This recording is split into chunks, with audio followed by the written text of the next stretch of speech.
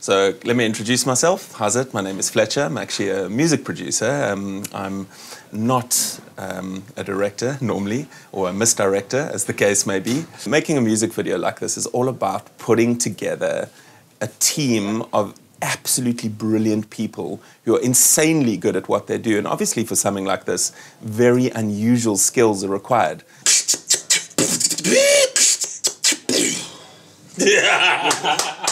The idea started off just from seeing a picture on the internet, and I saw this picture of an animal on the side of a person's face, and I thought, wouldn't it be classic if this thing made a noise? And like, what kind of noise does a body-painted animal on the side of someone's face make? Of course, beatboxers, you know?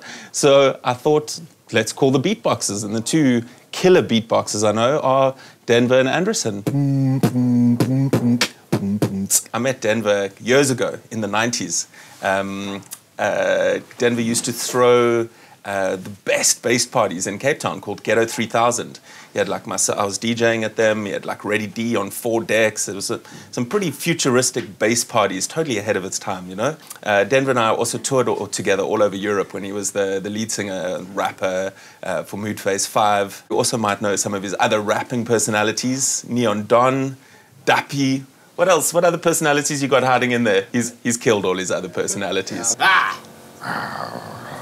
He's got a nice cushy design job for an online agency, and he's a family guy, and he's like respectable, you know, provider and things like that. But underneath, I know he's a freak. My name is Denver Turner, aka D.form, the super colored.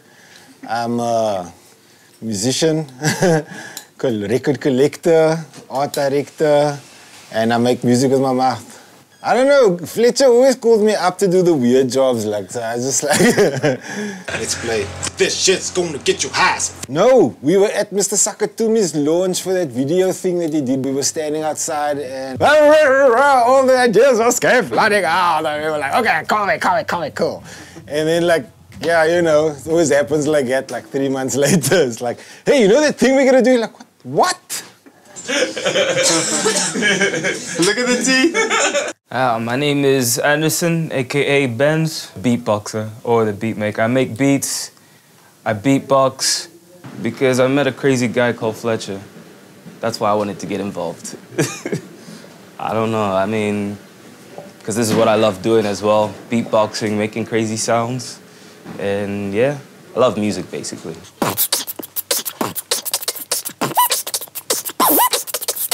I mean, Andreson, it's so classic how we met. He came to me as a job shadow. I quickly realized that he had some absolutely unique skills.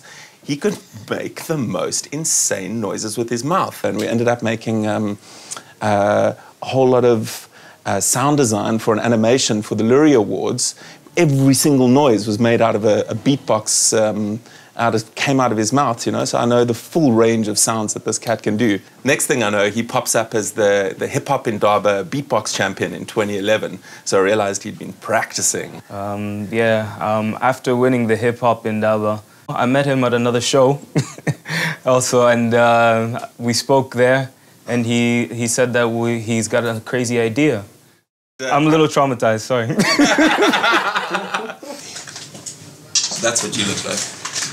Oh my goodness. It was great, it was awesome. This is why I love doing what I do. Get to laugh all day.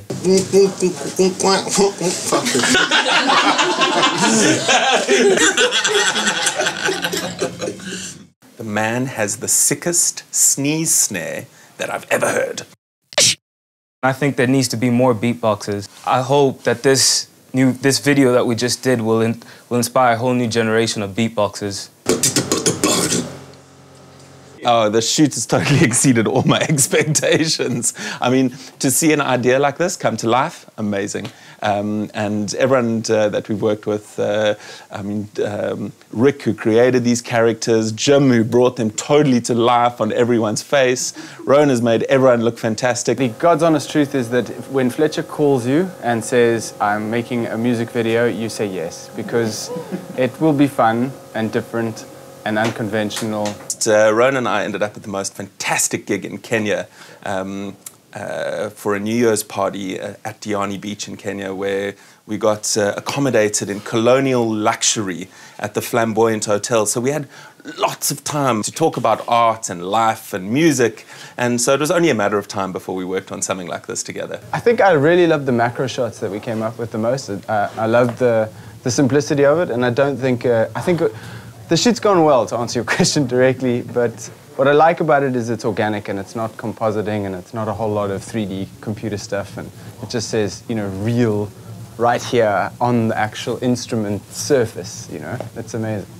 Well, right now, to my right, I'm looking at another freaky robot creature being painted on the side of Anderson's face, and Jim's doing just the most incredible job, and everyone's having a jaw. All right, I'm Jim. I'm a special effects artist and a body painter, and I think it's something I just need to say that I've been shooting all day and full of body paint. This is like, you know, you should never interview a girl at the end of the day. So I'm just putting that out there. Fletcher knocked on my door on his knees, begged and pleaded. No, I'm kidding. The idea was just amazing, so I thought, why the hell not?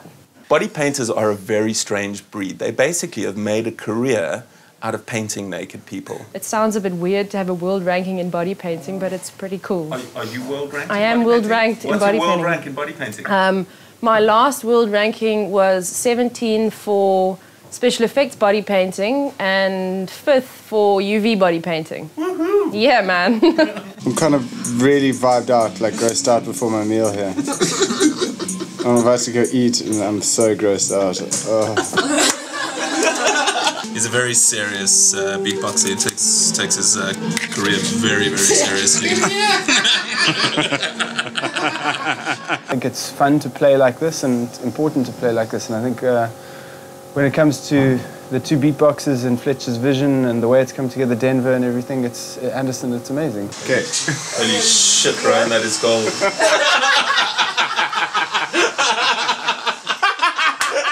I've had too much fun today. I'm gonna have to go home and like, everything for the rest of the day is just gonna be boring. Okay.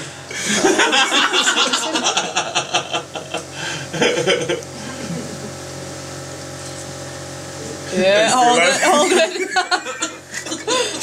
And I got to paint two sexy guys all day. Like, I love my job. Rolling. That's makeup. My makeup's still okay. Looks amazing. Oh, did you ever think a boy would say that? Such a thuggish voice. Yeah. Rekatak, aka Rick, is the madman who came up with character sketches for all these characters that you see in the video. He's a machine. He's got super skills to come up with the characters. I sent him a still from the video, and half an hour later he sent me 18 characters back. So yeah, Rick's a machine, big up. I met Rick properly for the first time when he came to study Ableton Live with me. He's also another muso slash cartoonist slash games designer slashy generation, you know what I mean?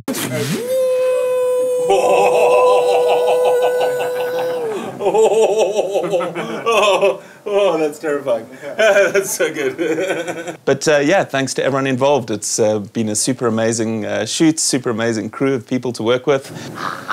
And good times all around. Everyone keeps telling me that I'm absolutely crazy when I describe this idea that I've had to them. They go, dude, you're crazy. And I think, what's crazy about making something that's fun, that's uplifting, that's highly enjoyable, that's highly entertaining, and gives people a laugh? To me, what's crazy is people spend 8 hours a day doing jobs which they hate, chasing after money, making war. That to me is crazy. This is sanity. This is actually the sanest thing that a thinking person can do in these crazy times. Cut.